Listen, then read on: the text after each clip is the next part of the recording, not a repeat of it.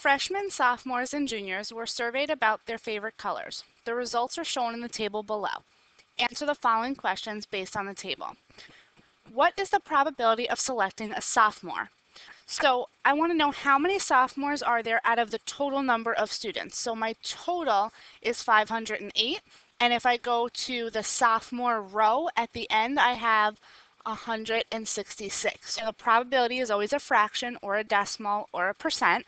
So in this case, it's 166 out of 508.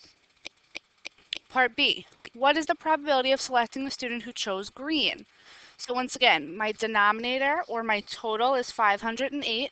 This time I'm looking at the green column, so it's going to be 147. Part C, what is the probability of selecting a freshman who chose red? So I need to know a freshman that chose red. So freshman and red is right here. That's where those two rows and columns, if I draw a line, here's my freshman, here's my red. So it's 45 out of 508. And then lastly, what's the probability of selecting a student who was a junior and chose blue? So if I use that same method, junior, blue, that's 80. So I have 80 out of 508.